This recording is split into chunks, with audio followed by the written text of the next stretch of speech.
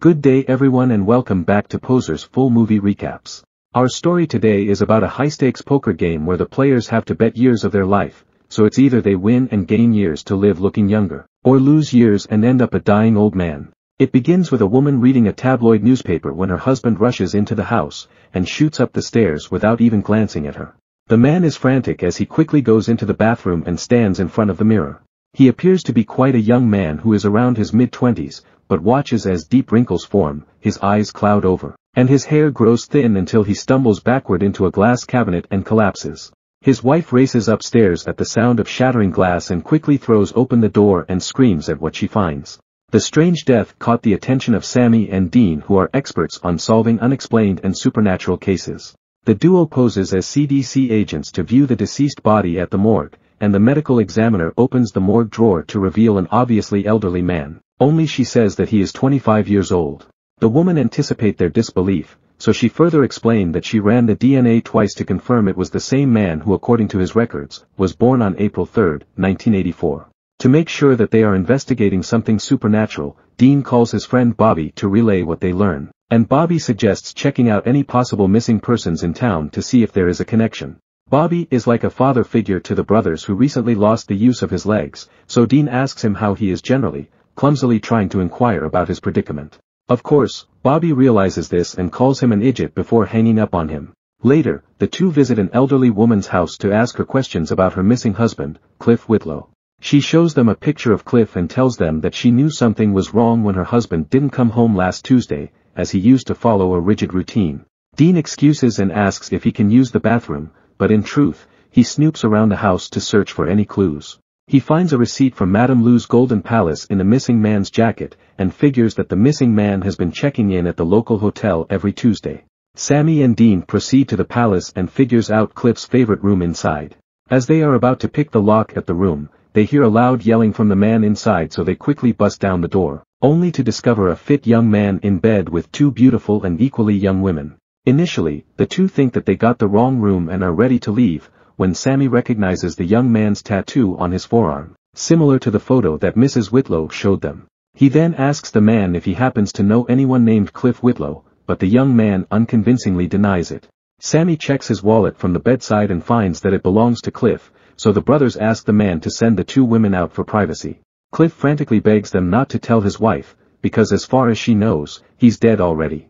Sammy and Dean ask him how he can possibly be Cliff Whitlow, and blackmail the man that they will tell his wife, unless he explains how he's so much younger now. Cliff gives up and reveals that he won a game of poker at a bar against an Irish guy named Patrick, but instead of betting cash money, they played for years. When the brothers ask for clarification, Cliff further explains that this Irish guy comes up to him at the bar and invites him to play. He gives him 25 weird poker chips and chants some mumbo-jumbo over them, and when he wins, the 25 poker chips become 25 years added to his life, thus making himself younger again. He adds that the guy says that he doesn't stay at one bar as he likes to keep moving, so Dean decides to call and ask Bobby if he hears anything like it before. Bobby tells them that according to his records, there is someone in the lore called the traveling card player that pops randomly into town, and it goes back centuries.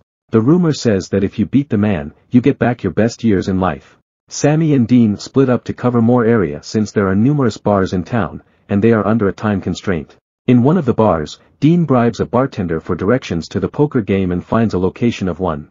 As he heads towards it, he runs into Bobby, who arrives in town unannounced and already played the game. Bobby sheepishly admits that he bet his remaining years and lost, so now he is more doomed to die sooner than anticipated. Dean angrily calls him an idiot, and Bobby answers that they are his years to do with what he chooses.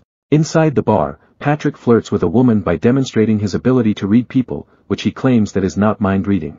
Dean interrupts and discreetly shows Patrick that he is armed, and the man comes along with him quietly. In a private room, Dean demands that the he-witch restore Bobby's 25 years of life while threatening him with a pistol.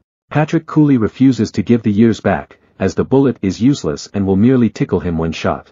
He offers that if Dean really wants some life years, they can just play a game to earn them back. Dean agrees to play and cash out 25 years for Bobby up front, where Patrick chants at the chips to return Bobby's lost years. When Sammy returns to the motel room, he is startled to find an old man inside and almost shoots him. The old man introduces himself as Dean, who loses another 25 years, making him appear to be in his late 70s. When Bobby shows up, Sammy watches them bickering over playing and losing the game. He laughs and comments that they look like grumpy old men, which irritates the two. Suddenly, Dean has a hard time breathing and thinks that he is having a stroke, but Bobby says that he's not. Instead, it is acid reflux because of the meaty and greasy cheeseburger he's eating. Eventually, the three conclude that the poker chips are the key and that they should steal 50 for Dean to get back his years. Before they leave, a young woman comes from housekeeping and Dean tries to flirt with her, but the woman thinks that Dean is adorable, which amuses Sammy and Bobby. Later, while the trio secretly shadows Patrick, he gets hit by a convertible that will surely end his life. Surprisingly, while the car driver is rushing to get help, Patrick stands up and steals the car as if nothing has just happened to him. They follow him to a high-rise luxury apartment and sneak after he leaves. The problem is, the elevator is out of order, so Sammy and Dean have to climb the stairs, and with Dean's current predicament, this isn't an easy feat. When the brothers reach the apartment, Dean sees the safe and starts to break into it, but unable to do so with his failing eyesight. Sammy shoves him aside and steps in to crack the safe, but as they are collecting the chips inside, a woman shows up and uses her telekinesis power to restrain the boys.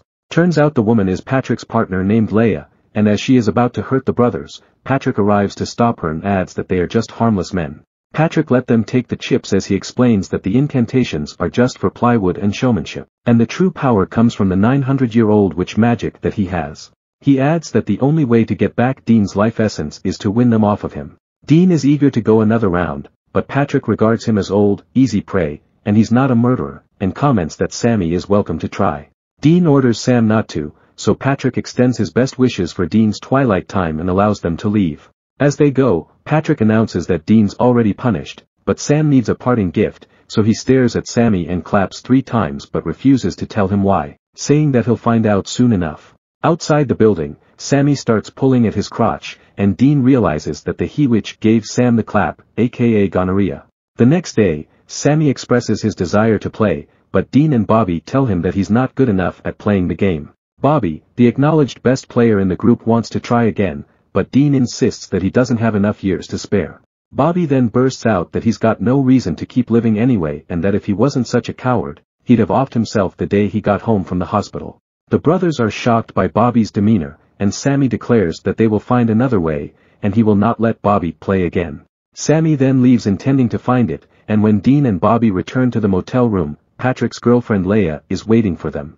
She gives them the instructions for the most powerful reversal spell you ever laid eyes on, saying that it will restore everyone who isn't dead to their original condition, including herself and Patrick. Bobby points out that her giving them this information doesn't make any sense, and she counters that she has her reasons while fondling her locket.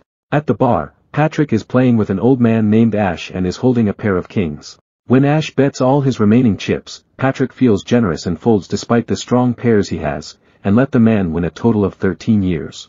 When Sammy comes up, Patrick tells him that Ash is now going to live to see his granddaughter's bat mitzvah, which baffled him by this apparent altruism, but tells Patrick that he wants to play anyway.